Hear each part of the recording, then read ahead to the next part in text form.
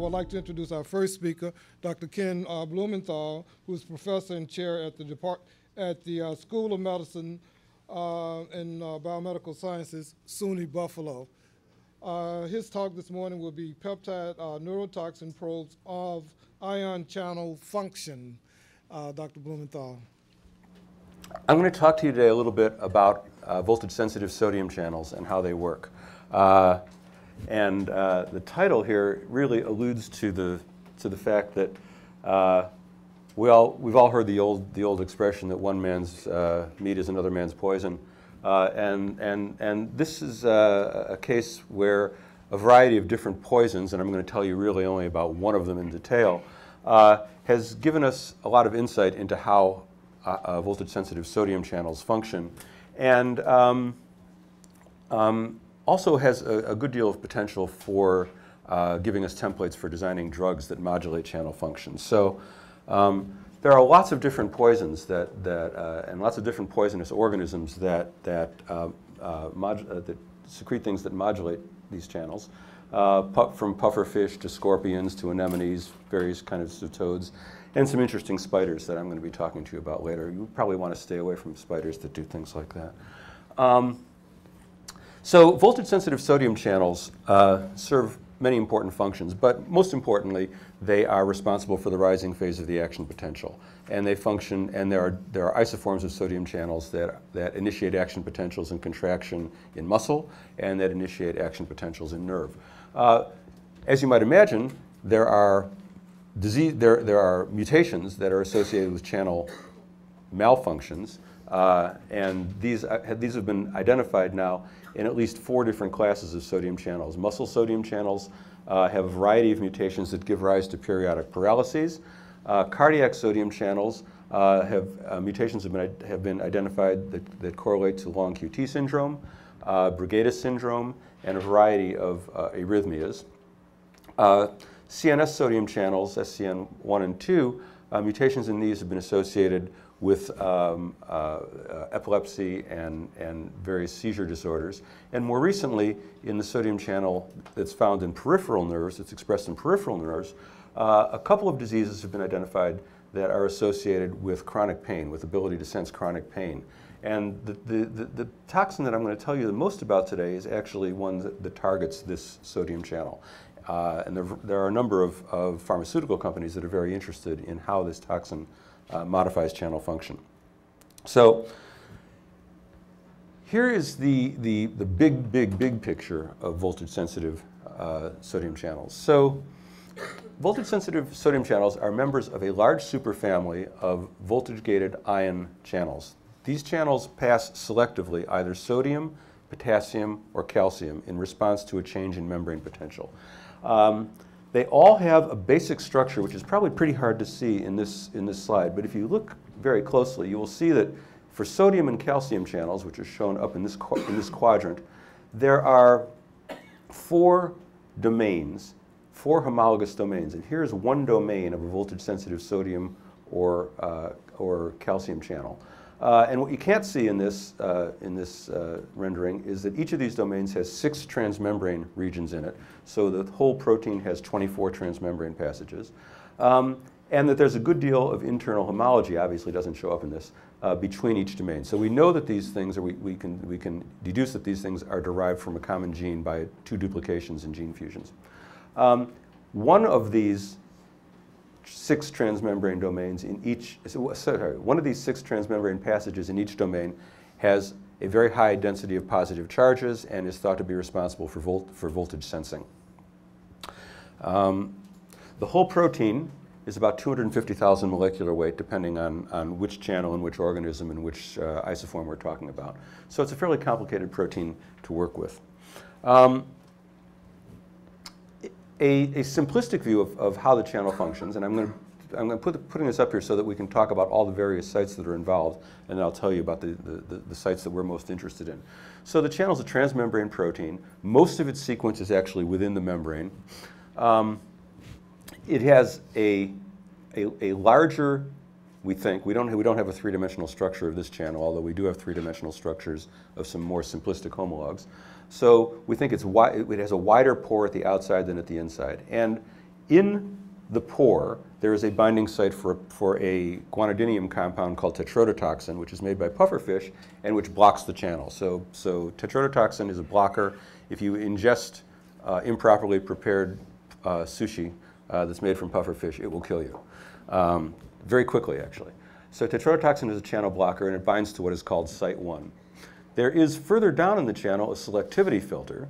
So the selectivity filter is what determines whether this is a sodium channel, a calcium channel, or a potassium channel. So different ions are allowed through with different efficiencies. Sodium channels conduct sodium about 30-to-1 preference over potassium, and don't conduct calcium hardly at all.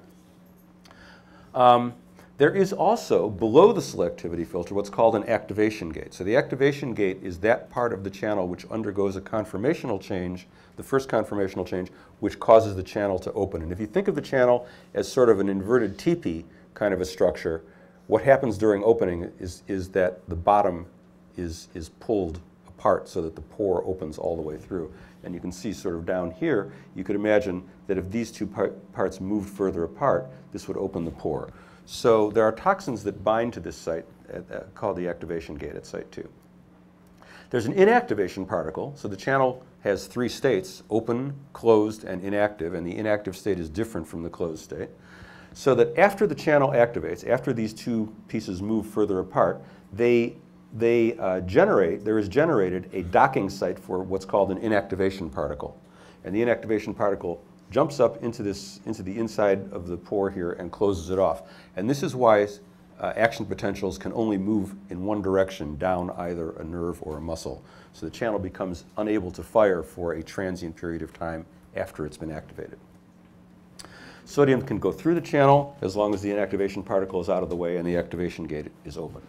There are also sites on the outside of the channel, and I'm not showing you where they are right here, although that's what a good deal of this talk is going to be about, where peptides bind. So there are a variety of different polypeptides made, scorpions, spiders, anemones, that bind to sites on the outside of the channel, designated as site 3 or site 4. Site 3 is associated with channel inactivation. So when a toxin is bound to site 3, the inactivation particle is inhibited from moving into the inner part of the pore. And site 4 is associated with channel activation. So site 4 toxins typically are thought of as peptides that change activation in some way. Usually, they make it easier to activate. We're going to see that that's not always the case today. So the pharmacology of the sodium channel, very briefly, is shown here. And there are a variety of different sites. And actually, there seem to be additional sites coming up all the time. Some of this is just due to inability to distinguish one from the other, particularly with some of these local anesthetics and things that bind to site 6, which are and 5, which are fairly hydrophobic. And it's sometimes not simple to distinguish in binding assays or in functional assays between these. But certainly, sites 1 through 4 are distinct from each other. Site 1, I already told you, binds tetrodotoxin, and it's in the pore. So the binding site is in the S5, S6, so the 5th and 6th transmembrane passages of each domain constitute the pore. Tetrodotoxin binds in that region. Batrachotoxin, which comes from these toads, binds somewhere near the inside of the S6. And these two toxins here, sea anemone and scorpion toxins, bind in domain 4 in the S3, S4 extracellular linker. Beta scorpion toxins bind to the same region, but in domain 2.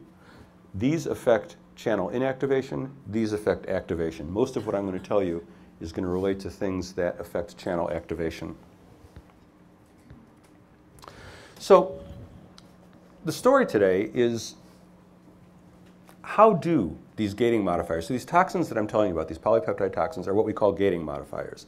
They change the kinetics of activation and inactivation without affecting the intrinsic ability of the channel to conduct ions. So how do they do this? And what we're going to see, I'm going to tell you most about this one here, but in some cases they'll involve protein-protein interactions, but it looks like in some cases the interactions that are most important are not necessarily protein-protein. They may be protein-lipid interactions. So how do these gating modifiers work? So let's take the two extreme examples. Here is a rendering of domain 4 of the voltage-sensitive sodium channel. And you can see the 6 transmembrane regions here. The pore region is formed by S5 here, this reentrant loop, and S6 here. So when a Site 3 toxin binds to the sodium channel, it inhibits the movement of this gating particle, of this gating domain, thereby preventing the inactivation particle from finding its binding site. And electrophysiologically, what we see when this happens is that the normal current trace for an action potential, which shows a rapidly developing inward current followed by a rapid decay of that current, in the presence of a Site 3 toxin, the channel activates, so the current develops just fine, but doesn't turn off. So this is the electrophysiologic hallmark of a delayed inactivation, so that you can very readily measure the presence of toxin on the channel by simply measuring current at a time between 5 and 10 milliseconds after the initial stimulation. Normally a normal channel will have no current at this time. A toxin-treated channel will have appreciable current. So that's a Site 3 toxin, and this is a little bit confusing in nomenclature. The Site 3 toxin binds in domain 4, I will remind you, okay? Site 4 toxins. Site 4 toxins, unfortunately, bind in domain 2 to make things a little bit more complicated. So here's a rendering of domain 2. And again, you see the same, remember these are homologous. Each of these domains is homologous. So here we see the same S4 highly positively charged region, which is a voltage sensor. So when the channel activates, this helix is thought to move outward. In the presence of a Site 4 toxin, it gets trapped in this outward configuration. And so the electrophysiologic hallmark, which I'm showing you in a slightly different format here, this format is called a current voltage relationship. So a normal channel, an untreated channel, will have a current voltage relationship that looks like this, where maximum current is at about minus 20 millivolts. In the presence of a Site 4 toxin, which stabilizes this configuration of the channel, this curve is shifted to the left so that the channel activates with less voltage, with less depolarization required. We can identify interactions in these toxin channel complexes using a formalism called mutant cycle analysis, which was developed about 20 years ago by Alan Furst to look at enzyme substrate complex formation.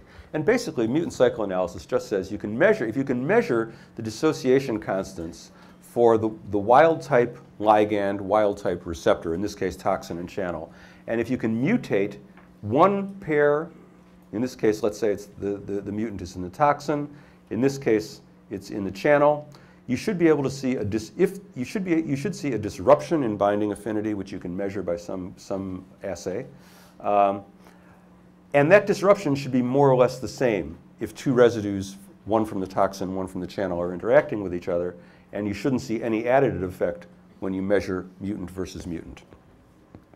We can do this in a channel assay simply by measuring, if we're looking at a Site 3 toxin, for example, we can measure current. Remember I said you could measure current at in this sort of 7 to 8 millisecond time window, and toxin binding is strictly proportional to the current that develops in this time window. So you can watch the current increase with time after washing of toxin. You can measure that, you can get a K on from that, and you can get a K off by just washing it out and measuring the washout. And it's a fairly simple assay.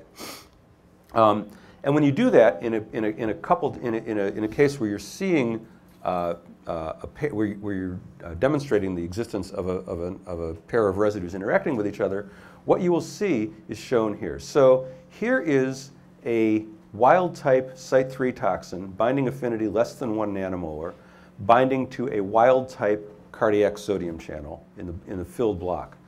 If you mutate a particular residue in the S3-S4 linker of domain 4, which is the binding site for this toxin, you decrease the affinity by almost 2 orders of magnitude. So the open blocks here are the mutated channel, and the closed blocks are the wild type channel.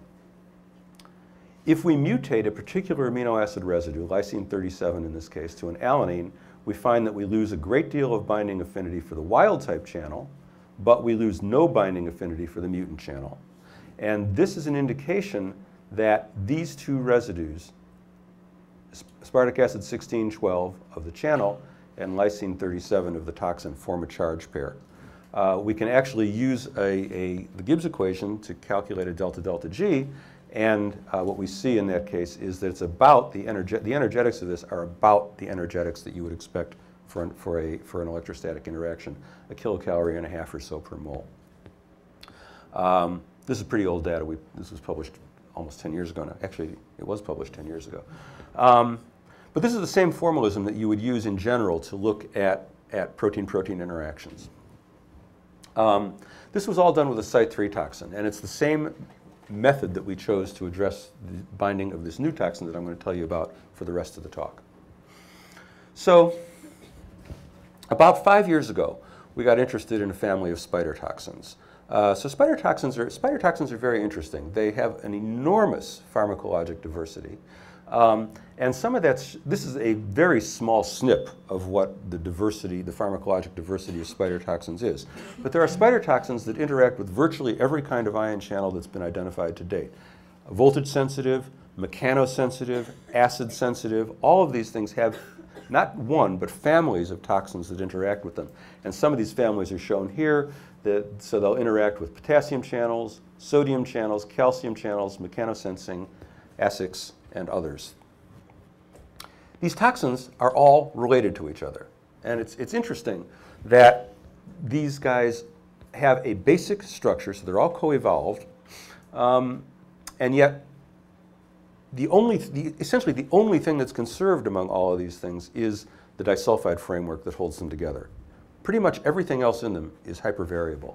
So single spider venoms have between 50 and 100 related toxins as assessed by mass spectrometry. So single spider, one animal. Most of these are about between 30 and 40 amino acids in length. They all have 3 disulfide bonds. As far as we can tell, they lack regular secondary structure. If you do any of the sort of typical secondary structure determinations, you see pretty much they look like denatured proteins, but they're not. And they have these 3 disulfide bonds that are always linked 1 to 4, 2 to 5, and here's 1 to 4, 2 to 5, and 3 to 6. So they basically form a knot structure. So ICK stands for inhibitory cysteine knot motif. The identified molecular targets, I already told you, all forms of voltage-sensitive sodium channels, all forms that we've looked at of voltage-sensitive potassium channels, most forms of calcium channels, and several others.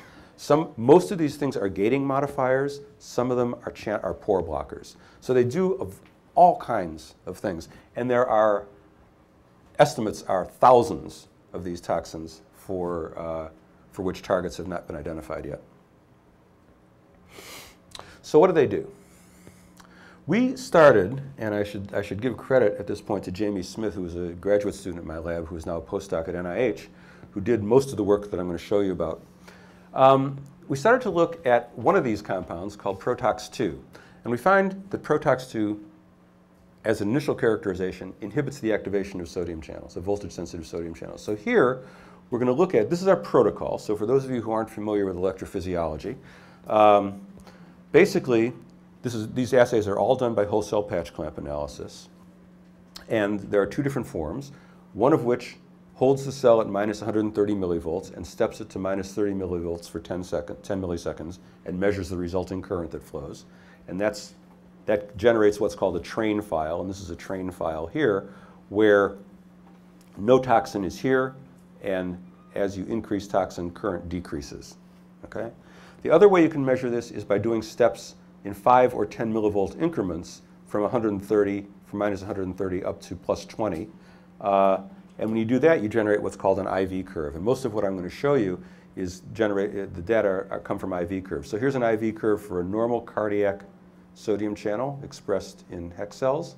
And you can see maximum current is at about minus 30 to minus 40 millivolts. In the presence of Protox-2, the maximum current is greatly inhibited, so it's about 80% inhibition. And there's a shift in the maximum in the voltage required for maximum current to the right. So what this means is that this toxin inhibits channel opening.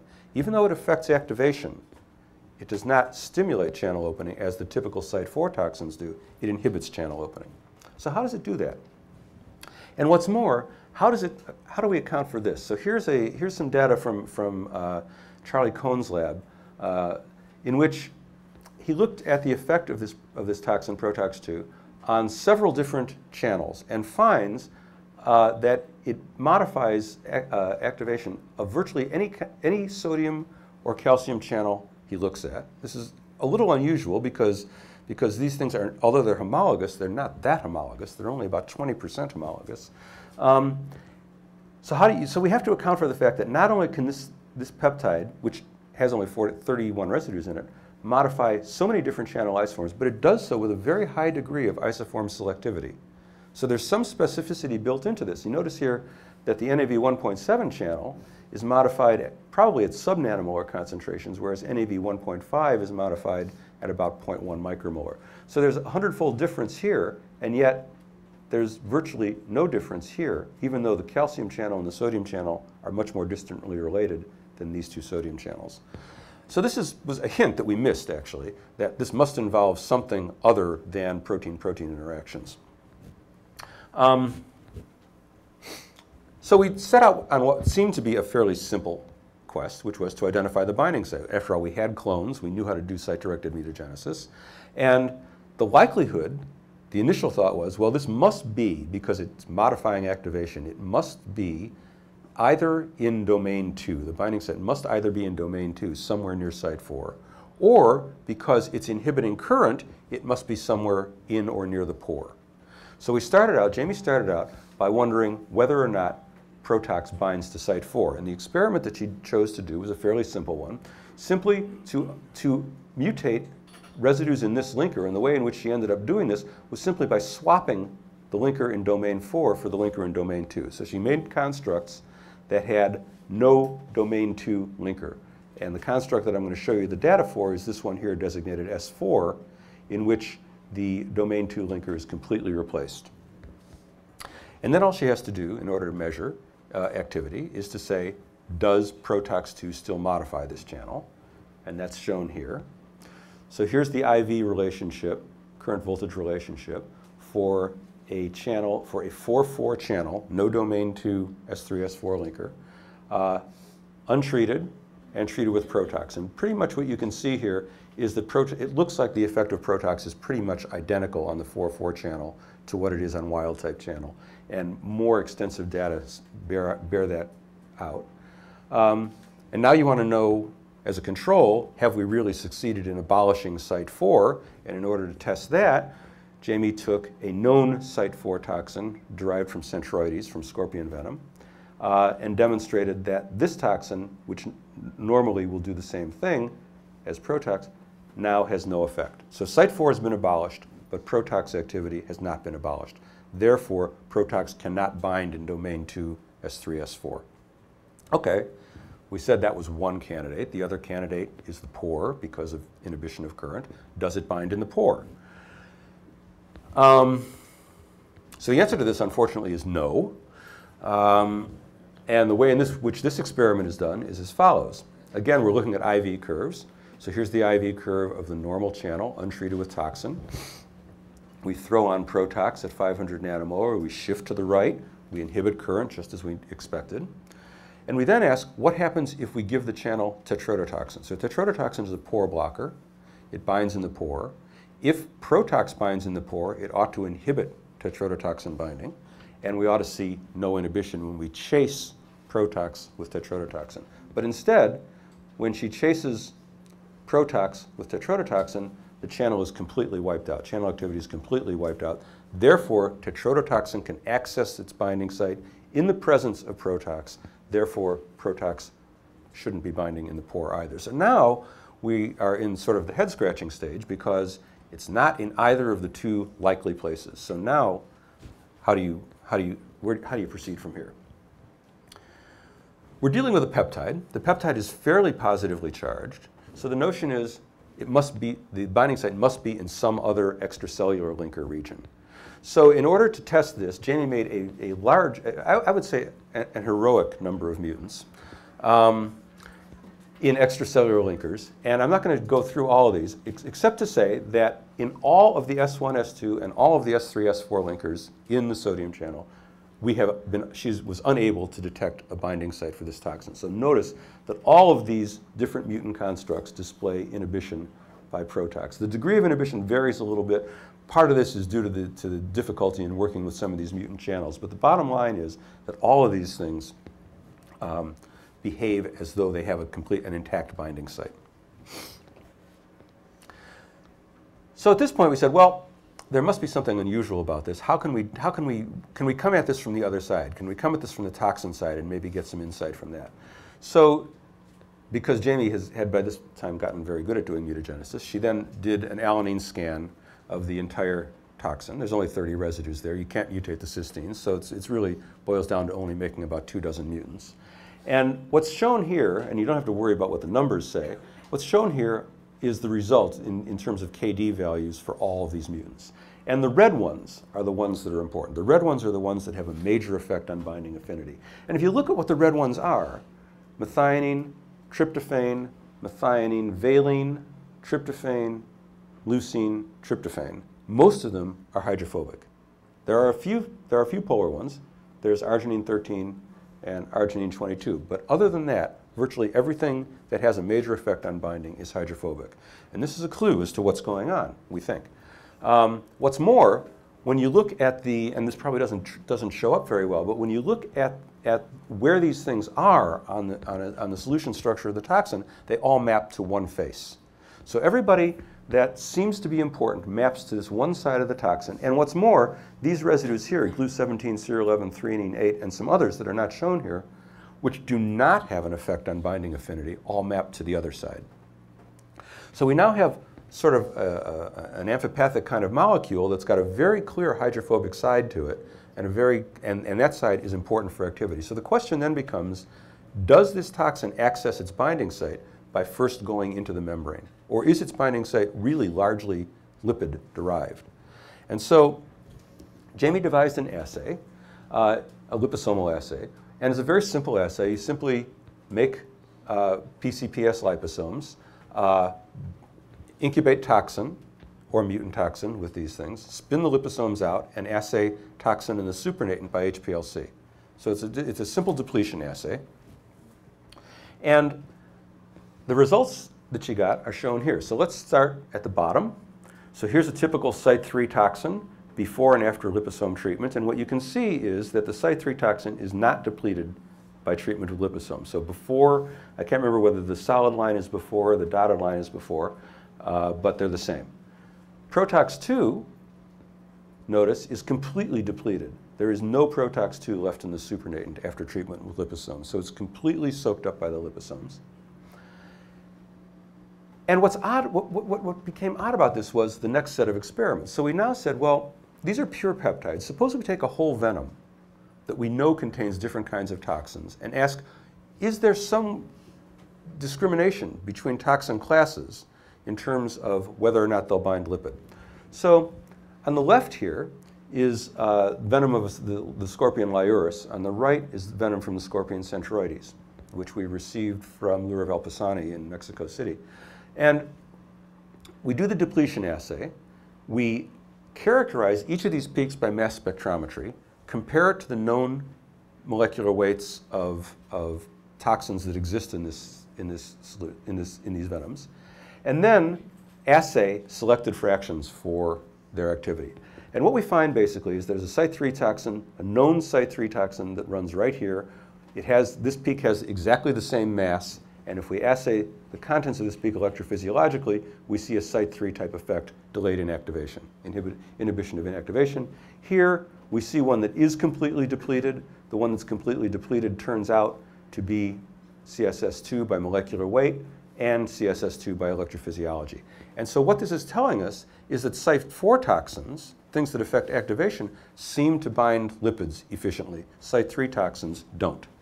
And what makes this even more confusing is that the Site 3 and Site 4 scorpion toxins are structurally related. And you can see that sort of here. They all have this helix and sheet motif. You can't see all of the sheet in this one because of the way the molecule is oriented. But there's a 3-stranded beta sheet with an alpha helix docked against it.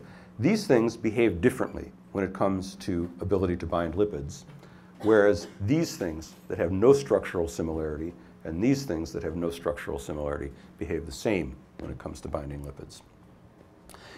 which suggests that there may be some fairly subtle conformational differences in the domains of the channel that are most associated with activation and inactivation. And I'm going to just skip this one because what we did here was to make a number of mutations in the transmembrane regions to see if we could find a site, and the short answer is that we did not find a site. So we are left with a model that looks like this, where this little diamond-shaped thing is Protox. And what we think may be going on here is that Protox binds to lipid initially, and then either diffuses laterally within the membrane to access a binding site which we have not been able to identify on the channel itself, or by immobilizing annular lipids in the vicinity of the channel inhibits the ability of the channel to activate. Remember, activation involves outward movement of this S4 helix. So that if you put enough energy in the form of depolarization into the system, you can get it to activate. But normally, under normal voltage conditions, it won't activate. So we're still working on trying to figure out whether this model that has no direct interaction between the two proteins is the valid model, or whether there are sites on the channel that interact with the toxin as well. And it looks like there are, but we don't have good enough data yet to reach that conclusion. So basically, this is an interesting toxin because it modifies two different channels that are distantly related by homology. It modifies them with very high affinity and with very high isoform selectivity. It doesn't interact with site 4. We think it will therefore allow us to identify new sites that are important for gating transitions. Its binding interactions are mostly hydrophobic, and they could involve transmembrane, and probably do involve transmembrane regions of the channel. And there's probably some composite interaction with phospholipids as well. This toxin, remember, has a very high affinity for channels involved in sensing chronic pain, and is therefore a reasonably good target in terms of templating for drug design. And with that, I will close. I think I probably ran a little bit long. So the people who did the work, most of the work was done by Jamie Smith, who graduated last summer and is now in Ken Swartz's lab at NINCDS. She was assisted in some of this by Sujith Alfie, who is still in the lab. Collaborators, we have a long-term collaboration with Dottie Hank at the University of Chicago, Ted Cummins at IU, and Laura Valpasani and Gerardo Corzo in Mexico City. So, thank you.